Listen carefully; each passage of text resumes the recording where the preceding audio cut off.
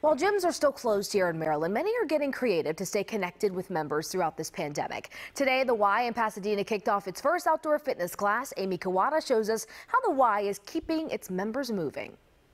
People need interaction. We want to remove the concept of isolation, so we want people to get out. And if we can do it in a safe manner, why not? Exhale. Rain or shine.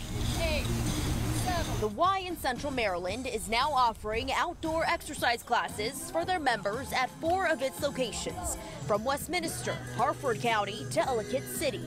And today, a full outdoor class at the Y in Pasadena as they kicked off their first class in the parking lot.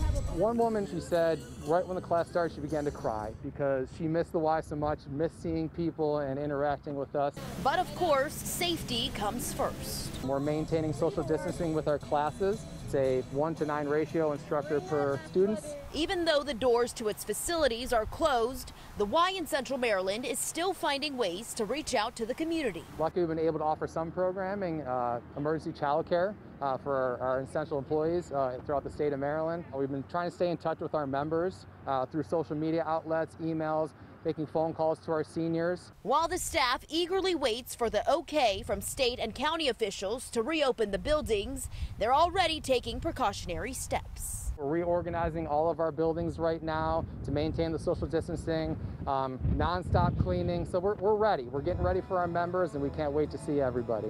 Amy Kawada for WJZ. Well, of course, WJZ has everything you need to know about the pandemic, including the latest on lifted restrictions and what's open.